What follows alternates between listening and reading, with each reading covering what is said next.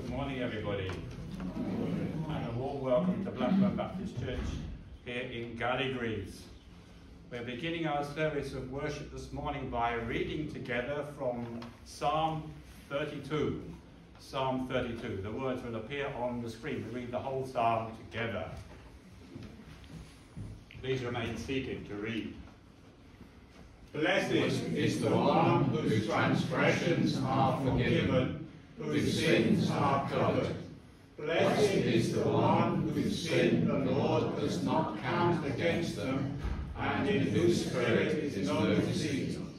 When I kept silent, my bones wasted away through my groaning all day long. For day and night your hand was heavy on me. My strength was sapped as in the heat of summer. Then I acknowledged my sin to you and did not cover up my iniquity. I said, I will confess my transgressions to the Lord, and you forgave the guilt of my sin.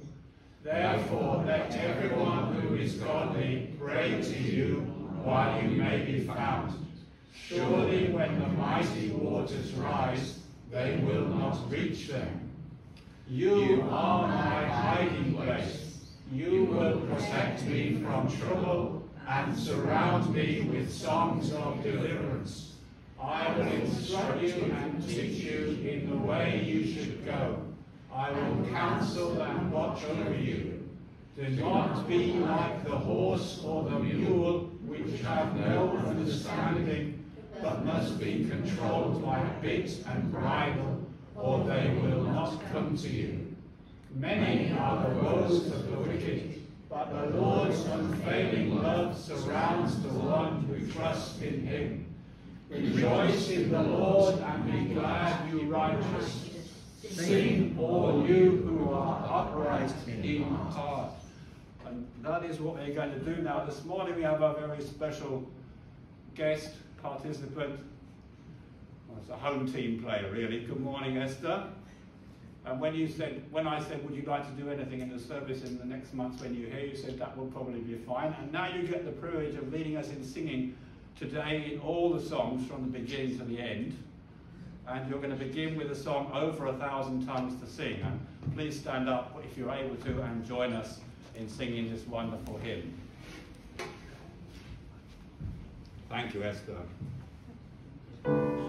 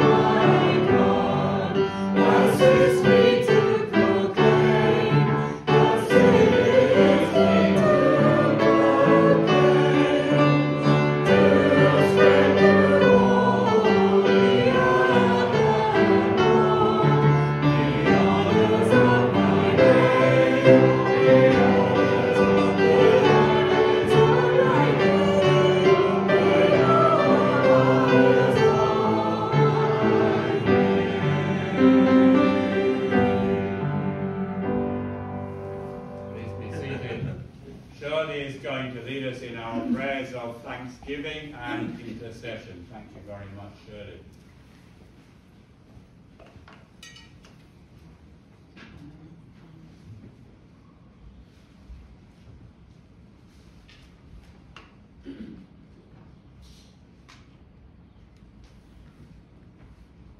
Let us pray. Lord Jesus Christ, risen and ascended, the Word made flesh, before all, in all, and beyond all, for the lives you have given us and the gift of eternal life, we praise you.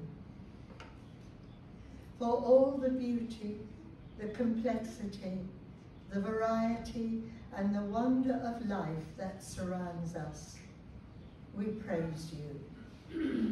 For all the opportunities, the challenges, the experiences, and the achievements life offers us, we praise you.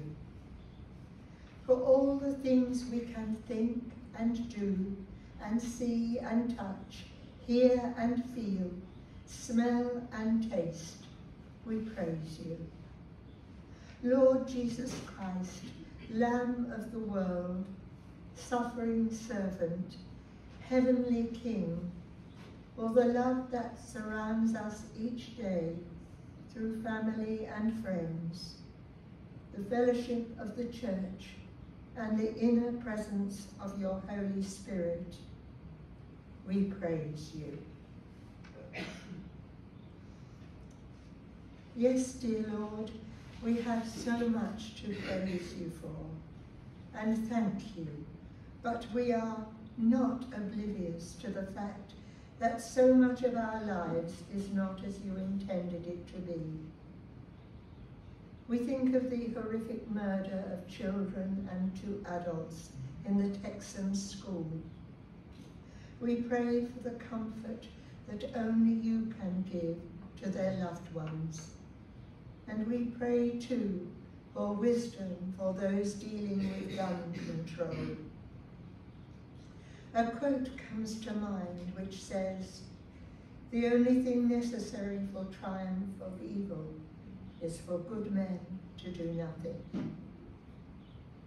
We continue to lift Ukraine before you, Lord, and pray especially for the young women who have been raped by Russian soldiers. Heal them, Lord, in mind and body, and give them the courage to see justice done. So many countries where evil flourishes. Have mercy on us, Lord. Give courage and protection to all your servants who willingly, like Brian and Jackie Chilvers in Chad, obey your call to love and serve those in troubled times in many different ways. We pray now for our government, with so much to consider regarding the desperate needs of those, especially on low incomes, as the cost of living rises every day. Maybe for the first time in their desire to do what they think is right, they might turn to you and say, "What would Jesus do?" We thank you, Father, for your sacrifice of your Son, Jesus, and your Holy Spirit, who dwells in every willing heart. We pray that those in our families and our friends may come to know Jesus as their Lord and Saviour. We thank you especially for the Kingdom Come movement, from this time, Ascension, to the day of Pentecost, as we pray daily for 5 people. We pray that our prayers will be answered and that they will come to faith in you. We remember too our own dear families and thank you for them, and all who need a special touch from you. Also, Lord, we remember the young people at this time as they have set and sometimes have still to set their exams. We ask you to keep them calm and that they may remember all that they need to be successful in passing their exams. Now to our precious church family. How lovely it was, although especially sad for their families, to celebrate the lives of Janet's brother Tom and Beryl's husband Brian.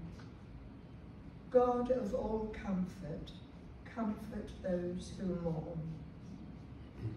We are happy that Don Bumstead, after a fall and a short stay in hospital, is now back home. We pray too for Brenda Seed, back with us today, as she recovers from a short time in hospital. We remember others who are recovering from surgery and those waiting patiently for appointments, not forgetting those who experience troubles daily. Just be with them, Lord. May they know your closeness. As we look to the future, after all the hindrance of COVID-19, we pray for wisdom and strength for our leadership, as they and we as a fellowship look to the future and seek to know what we should do to bring your kingdom to the streets of Gallagreves and Blackburn. We have much to look forward to this week as we celebrate our dearly loved Queen's Platinum Jubilee. We pray that we will feel your presence with us, and all that we do with our Christian brothers and sisters from other fellowships will be successful and honouring to you. Finally, as we learn to trust you more, dear Father, and keep our eyes fixed on Jesus, I am reminded of the story of Jehoshaphat, who prayed, Lord, the God of our ancestors, and you, are you not the God who is in heaven? You rule over all the kingdoms of the nations. Power and might are in your hands, and no one can withstand you. Then later on, your spirit came upon Jehaziel, who said, Listen, King Jehoshaphat, and all who live in Judah and Jerusalem. This is what the Lord says to you. Do not be afraid or discouraged because of this vast army, for the battle is not yours, but God's. May we who live today trust and pray that the battles we face, although we are sometimes called to do our part, are not ours, but yours, dear Lord. Amen. Amen.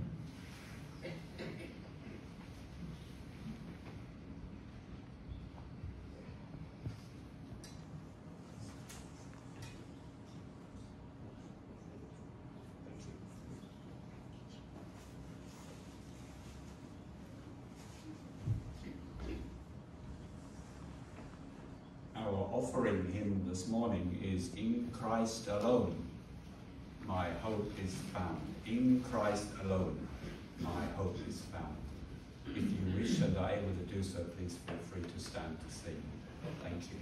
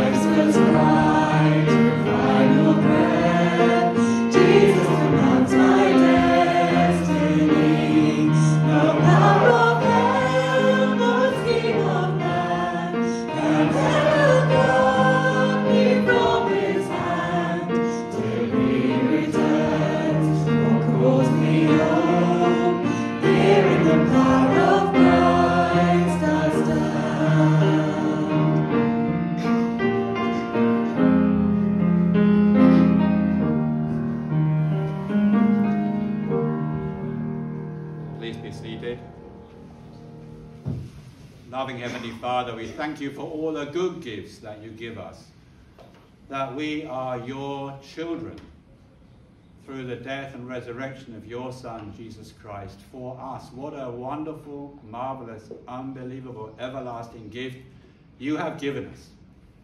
So what we're giving you now, we're giving thanks to you for who you are, for what you've done, and what you are continuing to do in our lives until we are with you soon in your presence.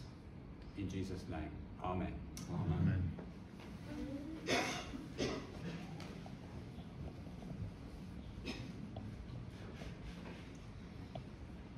I said something different always happens, and that's what it was this morning.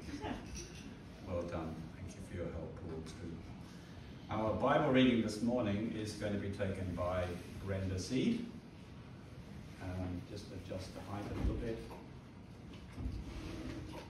Okay. Thank you, Brenda.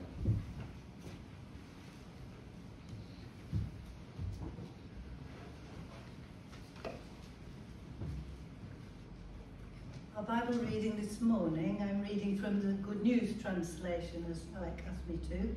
It's in St. John chapter 17, verses 6 to 19. It's actually a prayer. So we've already had a reading and a prayer this morning. Now this is a reading and a prayer combined into one. It's a prayer Jesus prayed for his disciples. I have made you known to those who you gave me out of the world. They belonged to you, and you gave them to me. They have obeyed your word, and now they know that everything you gave me comes from you. I gave them the message that you gave me, and they received it. They know that it is true that I came from you, and they believe that you sent me. I pray for them. I do not pray for the world, but for those you gave me, for they belong to you. All I have is yours, and all you have is mine, and my glory is shown through them. And now I am coming to you. I am no longer in the world, but they are in the world. Holy Father, keep them safe by the power of your name, the name you gave me, so that they may be one, just as you and I are one. While I was with them, I kept them safe by the power of your name, the name you gave me. I protected them, and not one of them was lost, except the man who was bound to be lost, so that the scripture might come true. And now I am coming to you, and I say these things in the world, so that they might have my joy in their hearts in all its fullness. I gave them your message, and the world hated them, because they do not belong to the world, just as I do not belong to the world. I do not ask you to take them out of the world, but I do ask you to keep them safe from the evil one. Just as I do not belong to the world, they do not belong to the world. Dedicate them to yourself by means of the truth. Your word is truth. I send them into the world, just as you sent me into the world. And for their sake, I dedicate myself to you, in order that they too may be truly dedicated to you. Amen.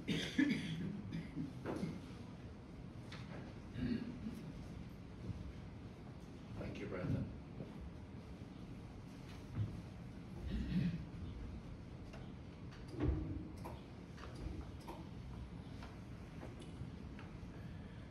So one reading, one prayer, one reading and prayer together.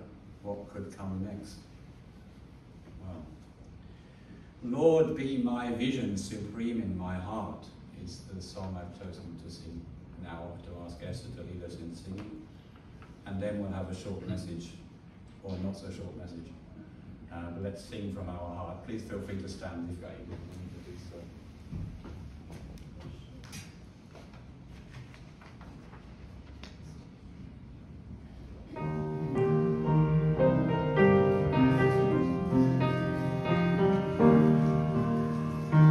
Lord, be my vision supreme in my heart. Bid every rival give way and depart. Unite my thoughts in the day of the night, waking or sleeping, your presence my light. Lord, be my wisdom and be my true word.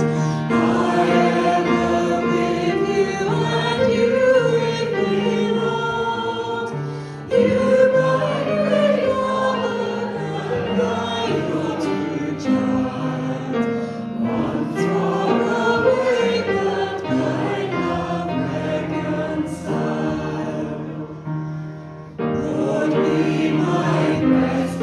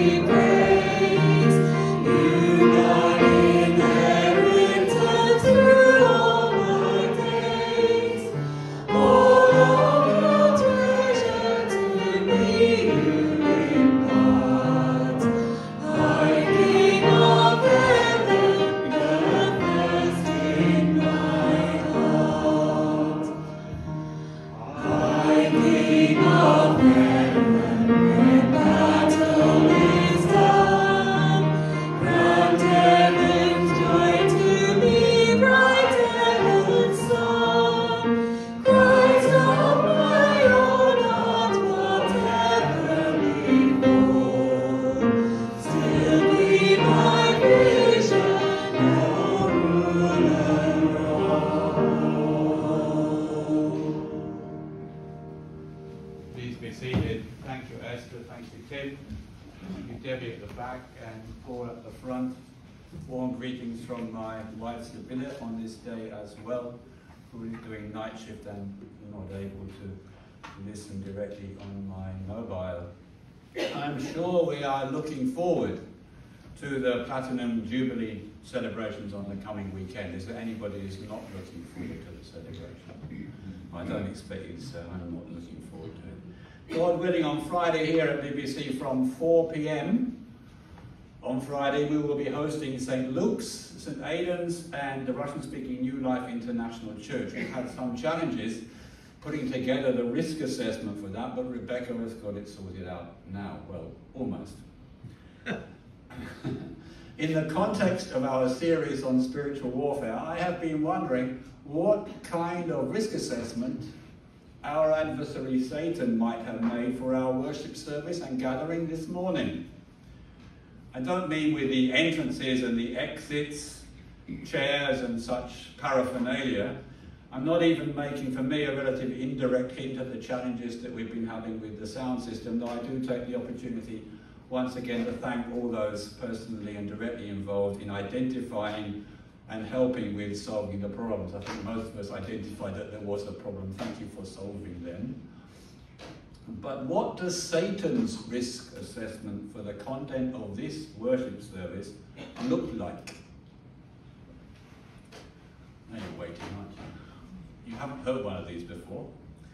1, the living God, the Lord Almighty, will speak to everybody present. High risk. The likelihood that some people will close their hearts and minds to what God says. Medium to high risk. The chance that many people will hear direct from God for the first time. Risk level unknown.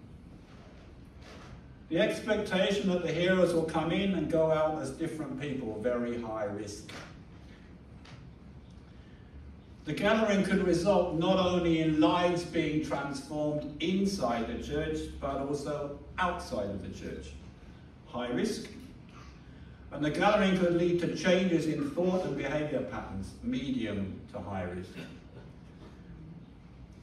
May our God, the living God, open all our hearts and minds to hear what he wants to say to each one of us today. Amen. About the time the building began on the new homes opposite, and it seems like a very, very long time ago now, I arrived early on a Sunday morning, thanks to a lift from my neighbour, pity on me, and saw the new signs the contractors had put up outside our main entrance saying, "Keep out, danger to life." So I did what you would normally do in this situation, so it's a major emergency, so I wrote a letter to the deacons that we needed to place signs in front of our entrances saying something like, "Please come in, welcome, build your life on the rock, Jesus gives new life." And I remember getting an email one day from Paul with photographs of what he made and put up, and I was really pleased. It was really good. Jesus gives new life. And when some time ago I sent the diaconate an email with a list of proposed titles for this series on spiritual warfare, the final message, which is this one, was to be titled New Life Church Discipleship, which led Paul again to think maybe I was talking about the Russian-speaking church, if you remember, which meets here on Fridays and Saturdays, but I wasn't. The title was a reference to our need as a church to lead a new life of discipleship together as servants of Christ, as disciples of Christ, as members of his body here on earth in Blackburn and Darren, which is what I hope, think and pray we are all aiming at from our hearts to do. But we all know from our experience that this is very often not a comfortable journey. And at our Thursday evening fellowship meetings last year, we looked in alternate weeks in our Bible studies at Ephesians, Paul's letter to the church at Ephesus, and we saw that in Ephesians we have 3 chapters of doctrine teaching and 3 chapters of walking with the Lord. And in the last 3 weeks on Sundays, we've been looking at the second half of chapter 6, and we're almost at the end of the letter and of the series on spiritual warfare. So you would probably anticipate, you would probably expect, arriving at the end of this letter and at the end of this sermon series, with all this teaching in our heads and hopefully in our hearts, and all this life experience of walking together with the Lord at our disposal, you would expect that we are in a really good place this morning. To be able to rest with this on some kind of comfortable cushion of assurance that we know everything and can do everything. To have reached the point of heavenly beauty, harmony and peace, to have arrived in a kind of spiritual nirvana where there's neither suffering, desire nor sense of self. How many people preach a gospel which says or which emphasizes in one way or another that things will always be better with Jesus at the helm, interpreting this to mean that problems will melt or disappear at the press of a button. They maybe preach a prosperity gospel that financial blessing and physical well-being are always the will of God for them, and that faith, positive speech and donations to religious causes will increase one's material wealth. But you see, we've been looking in the last 2 weeks at the end of the letter that Paul wrote to the Ephesian church from prison in Rome, and we now realize that we are in a war zone. I think that's really not what we would have expected or even wanted to be in a war zone. Haven't we been able to make some kind of peaceful compromise in our religion? Some kind of peaceful compromise in our thinking so we can get on with the world as it is and maybe even improve it or touch it up a little bit? Couldn't we water down, so to speak, some of our clear biblical teachings so we fit in better with the communities in which we live and work and have our being? Do we always have to talk as if Jesus is the only Son of the true living God and that other gods are really no gods? Surely it would be much easier if we didn't continue to do that, wouldn't it? That looks really attractive at first glance. You see, we've come really full circle from what Tim described to us 5 weeks ago about the reality of spiritual warfare. In all humility, we need to recognize that without the death and resurrection of Jesus Christ, God's only Son, that we would remain without hope and without peace in this world and in the world to come. The depth and the breadth of the sadness that was being felt and expressed prior to and during the 2 funeral services of Thanksgiving the week before last here at BBC, and which from now on will continue being felt by life partners, family members, close friends, and indeed the whole family of the church, is a reality that is only eventually balanced out on the earth, possibly after many years, if at all, by the knowledge that our brothers Tom and Brian are in the presence of our loving Lord, and that those of us who live in Jesus will be with them again one day, very soon. So we come at last to Ephesians 6:18 to 20. And pray in the Spirit on all occasions with all kinds of prayers and requests. With this in mind, be alert and always keep on praying for all the Lord's people. Pray also for me that whenever I speak, words may be given me so that I will fearlessly make known the mystery of the gospel, for which I am an ambassador in chains. Pray that I may declare it fearlessly as I should. Luther said once, and some of you know this, I've so many things of importance to do today that I'm going to spend much longer in prayer at the beginning than ever before. I tried that on one occasion when my workload for the day looked like an attempt to climb the Matterhorn in one go, and I was finished with everything at 11 o'clock in the morning. Is that kind of approach to prayer and to work helpful? Is it really necessary? Is it practical? Isn't that crazy? Isn't that senseless? Is that showing a mentally unbalanced disposition? I can see you lining up, so to speak, and saying, we need to be practical. We need to do something. We need to know more in order to achieve something. We need to be actively moving on with things. All the days and the weeks and the months and the years will be over before we've reached any of our goals.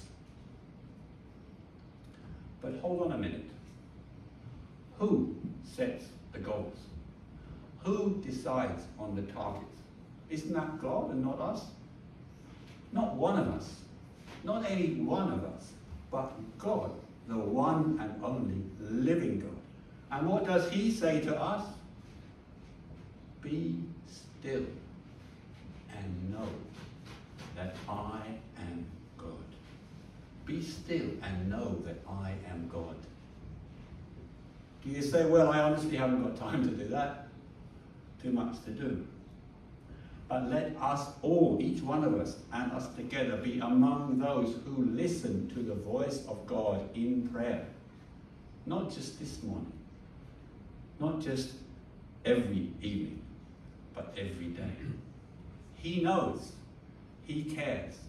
Trust him to show us the way ahead. We will let God rule the roost. God says, I will instruct you and teach you in the way you should go. I will counsel you with my loving eye upon you. You know something about God? He has got better than 20/20 vision. His eyesight is better even than 20/15 vision, which is sharper than average. He can see everything, everywhere, and in everybody, all of the time. He is the one to whom we should turn for guidance. He is the one to whom we should turn for understanding. He is the one to whom we should turn for discernment and for wisdom. He is the one who reveals to us the truth and shows us the way that we should go and when and how. And another thing, look closely at the context of this verse, Psalm 32, verse 8, about the leading of God. Verses 3 and 4, when I kept silent, could I have it back again, please, Debbie? Thank you. Look at verses 3 and 4 again, beyond the first side. Thank you. 3 and 4, when I kept silent, my bones wasted away through my groaning all day long. For day and night your hand was heavy upon me. Do you ever feel like that? Do you ever feel like this? Then come to the Lord, admit your wrongdoing to him, and he will forgive the guilt of your sin, of my sin. And then look at verse 5. Then I acknowledged my sin to you and did not cover up my iniquity. I said, I will confess my transgressions to the Lord, and you forgave the guilt of my sin. Do we know what that means in our experience and in our life? If that is so, then we belong to the faithful. And then in verse 6, therefore let everyone who is godly pray to you while you may be found. Surely when the mighty waters rise, they will not reach him. We are safe in the hands of our God. And in verse 7, therefore, you are my hiding place. You are my hiding place. You will protect me from trouble and surround me with songs of deliverance. We are protected from every possible harm and danger. Nothing can endanger us.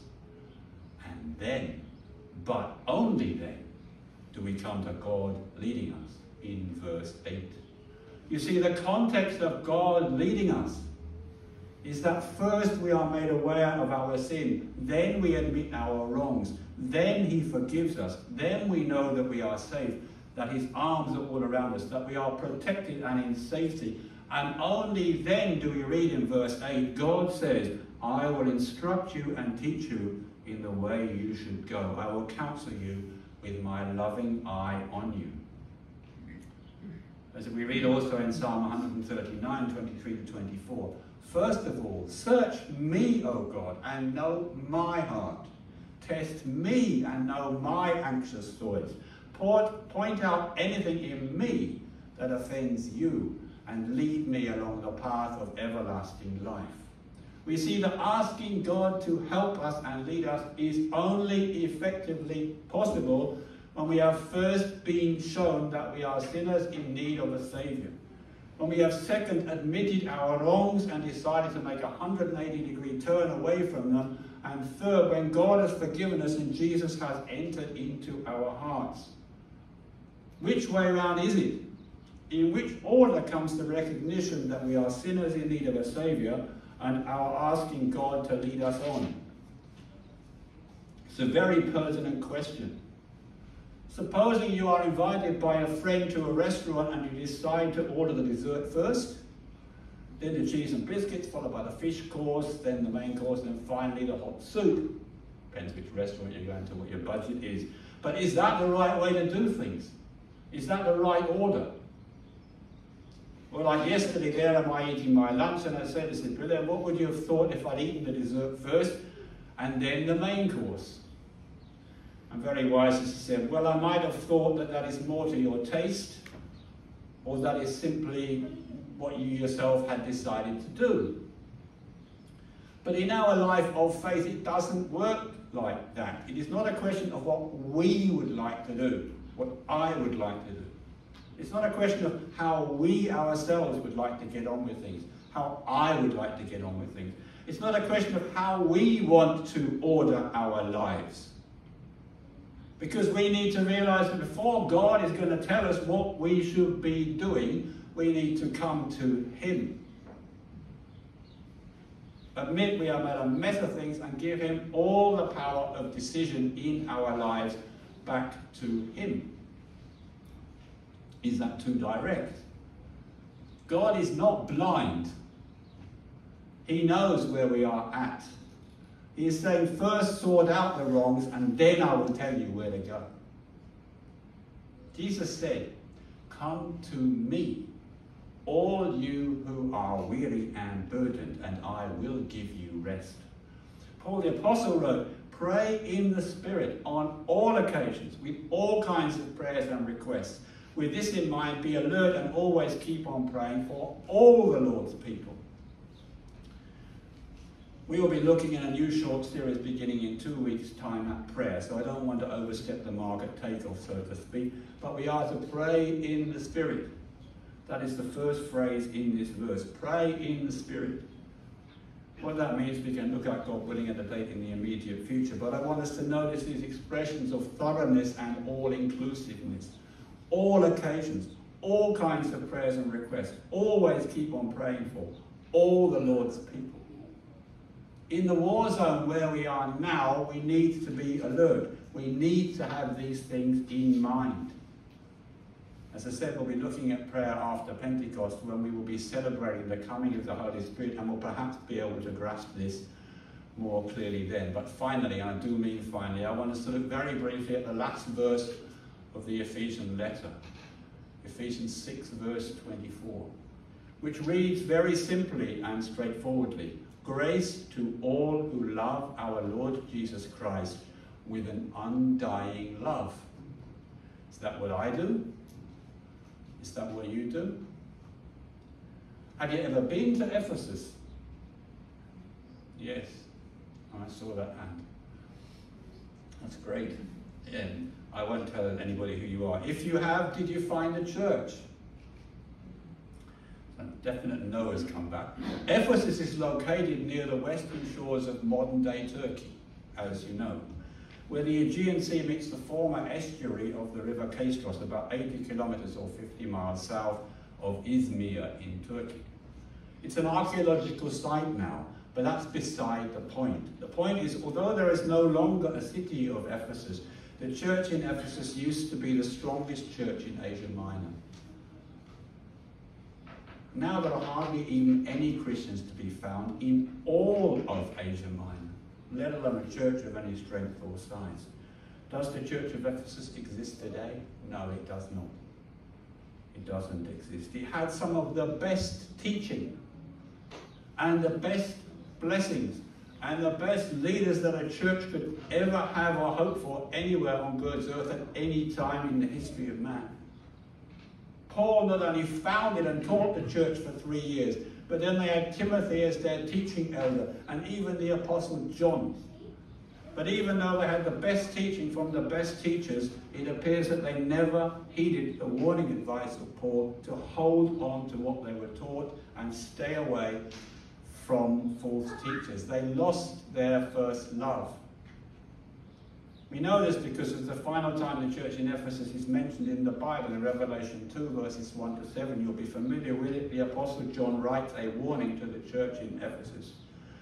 He begins by praising them for the things they were doing well, in verses 1 to 3 of Revelation chapter 2.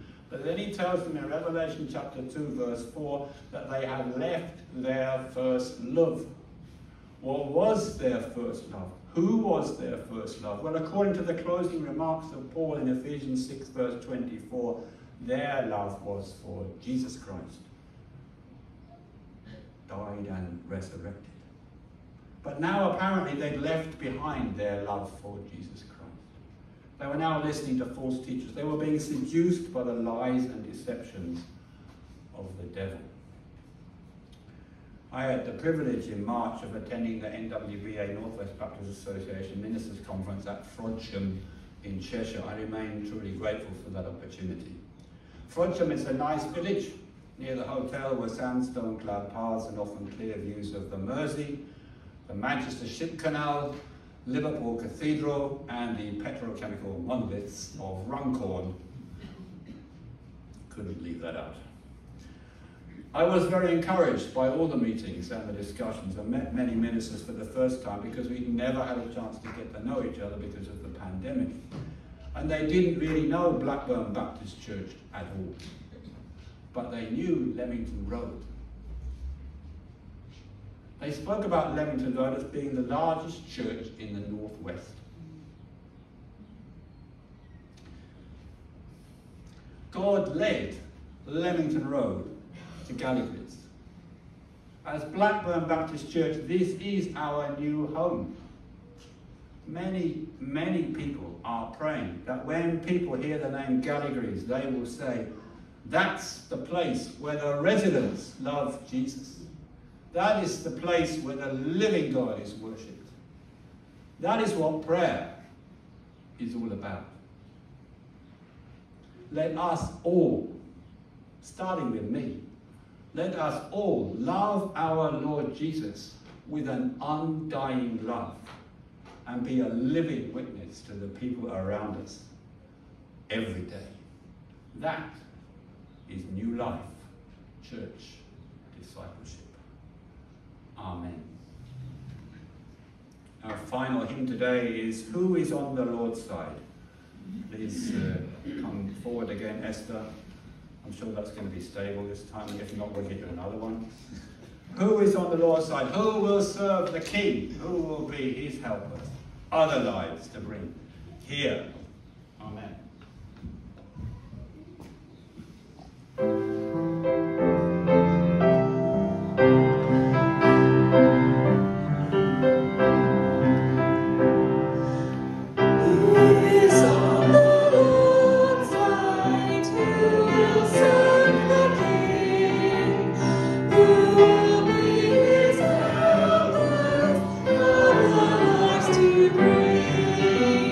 Who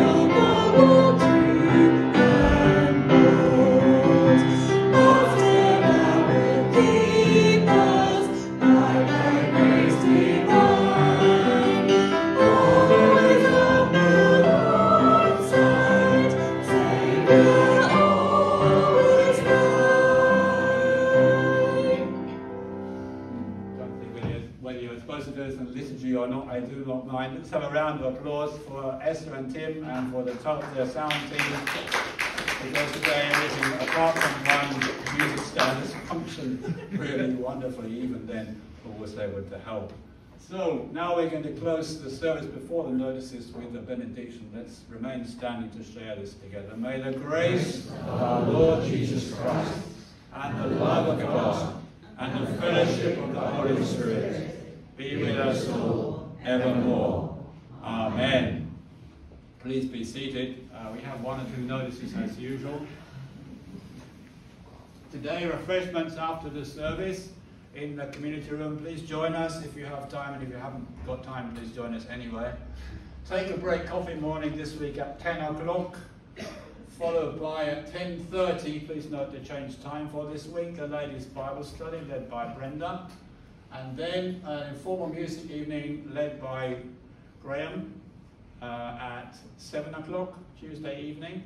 A very warm welcome to you, with or without guitar. If you just want to bring another instrument and play it, or learn how to play it, or just want to hear music, the Orbit drop-in should take place on Thursday at 6 o'clock if we don't need the room to set up for Friday. The fellowship meeting will take place at 7:30 here in this room on the same day, and that is a prayer meeting. The Platinum Jubilee celebration and tea will take place here between 4 and 6 o'clock, and this will be shared. We are hosts to St. Luke's, St. Aidan's, and to the Russian-speaking fellowship with Yuri and Irina, who are all glad to share in this with us. It will be a good chance to meet people. For example, John, who was unable to come today because of his commitment to youth work today in Wilfrid's with St. Luke's. John Reynolds will also be there, and his wife. So a good chance for us to get to know some of the many workers from St. Luke's, the people from St. Aidan's, and Irina and Yuri, and some of the people who live nearer to Blackburn or in Blackburn from the Russian-speaking fellowship. Thank you, Debbie. The movie morning is taking place on Saturday. It's a really very interesting occasion. I don't ever get to watch a film from beginning to end, but that's always been the case in my life. The New Life International Church service is at 5 o'clock on Saturday. Their Friday meeting is cancelled. The Sunday communion service will be for Jubilee and Pentecost, not led by me, but by Paul, on Sunday. On the 7th of June at 7:30 here, there is a meeting for any who are willing to join working groups for Messy Church and for building matters. Okay, that's the 7th. And then the 12th of June, after this service, there's no church lunch on that day. I wonder, are we supposed to be fasting? Is that the meaning? I don't think that was the intention of the leadership, but we're not having any lunch on that day, apparently. Some importance in the date, so a special church meeting, please attend on that day as well, if you're a church member. And on the 19th of June, there's a visit of Jackie and Brian Chilworth, our missionaries in Chad, which will be followed by the church bring and share lunch. So you fast for 7 days and then you get a really good lunch here, if you bring it yourself. Is that right? Well, I'll talk about it tomorrow night. And then, I thought you might like these. Those of you who didn't come to the Bible study on Thursday missed this. It was the first or the second public engagement I have as governor of St. Luke's Primary School, which was really great fun.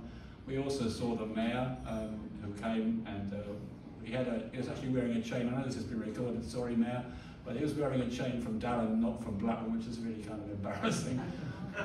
And he took a great leap forward, and if you want to know what I really mean by that, you can ask me afterwards. It was really good. This is getting rather long, but it doesn't matter, I think. The Sidari Academy Trust has bought 2 kilometres of bunting. And we kind of get it on Friday because Jason sort of got his hands on it. So we won't get all 2 kilometres of it because they haven't got enough space to use. But we'll have the bunting. That's on that picture now. Yeah, well, that was it. It was really great. We were there for ages, and it was really good to be with Kat Brooks and go around all the classes again together. So I think we come to the last announcement, which we've already hinted at in our prayers. Thank you, Shirley. We're in the middle of this period now, thy kingdom come. Everyone is encouraged to pray for at least 5 people. If you haven't started yet, you can still start today if you choose to do so. So thank you so much for coming. I think that is the end of our notices, and thank you so much once again to Debbie for coordinating that at the back, and for Tim for preparing that for the screen. So hope to see you in the community room now. God bless you.